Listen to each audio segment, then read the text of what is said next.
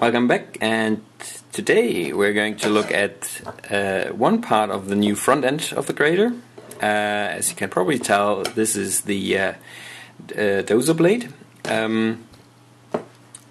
which is basically completely new. I'm just reusing the actual blade itself, but the mechanism is completely new. I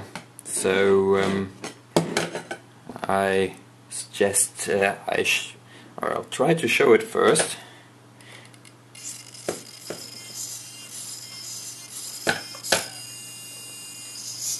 I'm using a Savex half size, or half height I should say, servo inside this extruded steel.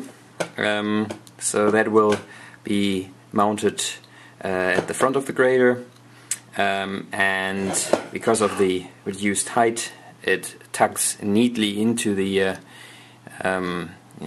frame.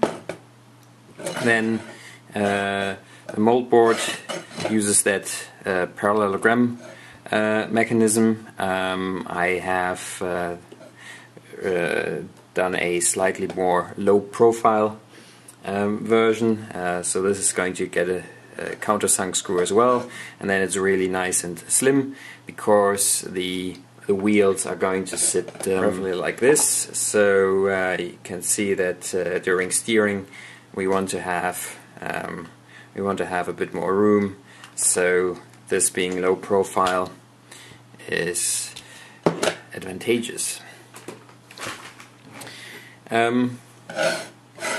And otherwise, I don't know, not much to say. I'm using Tamiya kingpins as those pivot points, and yeah, I'm using steel here so that I get a bit more weight on the grader.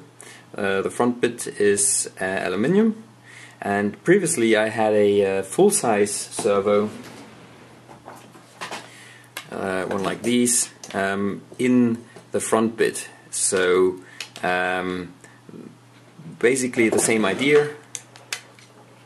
Servo arm forms 1/4 of the parallelogram mechanism, and that worked quite well. But the problem is, of course, that if I have the servo at the front, then the servo always needs to lift its own weight. And while it's not overly heavy, I thought it would be a bit nicer to have the servo inside the stationary bit, so that the servo only needs to lift the actual blade. Yeah, and that works quite well, but you won't be able to see that on the screen. So one problem of the servo is, of course, that the servo has, in normal operation, if I have something like this, the servo needs to support the weight of the Dozer blade. So and in that case, at 6 volts it draws 0.2 amps, which is not too good. And you can also hear the annoying buzzing sound of the servo. So what I have tried to do here is I have a magnet up here, and I have some counter pieces, steel screws, and the idea is that this makes it easier. It's not perfect, but it makes it easier to move the mold board, the Dozer blade into a position where the magnets help to support the weight, and the servo current draw is now down to 0.04 amps, which is basically nothing, and so I will need to adjust this gap, this alignment between the screws and the magnet to get the best support. I was thinking of using springs, but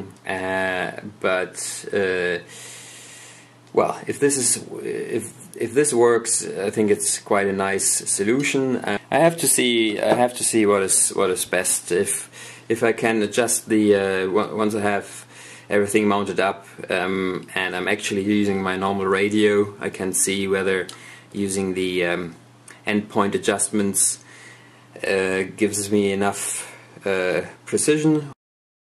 Yeah, so that is what I have been up to. Doesn't look like much, but I've been trying to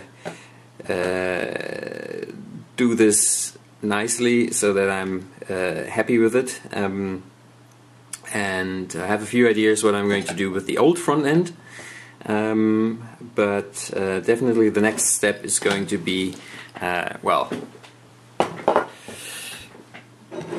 these are the parts that will go into the new front end. This will be the steering arm. These, well, two of these will be the new motor holders, new servo mounts. This is part of the frame. These are going to be the knuckles. This is just the cover, and this is going to be the new front axle, which is going to sit in the frame like so. Yeah, so well, that's mostly it, and as you can imagine, that is going to take quite a while. But I will update this build report with if I have any sub-assembly that is worth showing. I will update, and yeah, so wish me luck, and I shall see you next time. Thank you very much.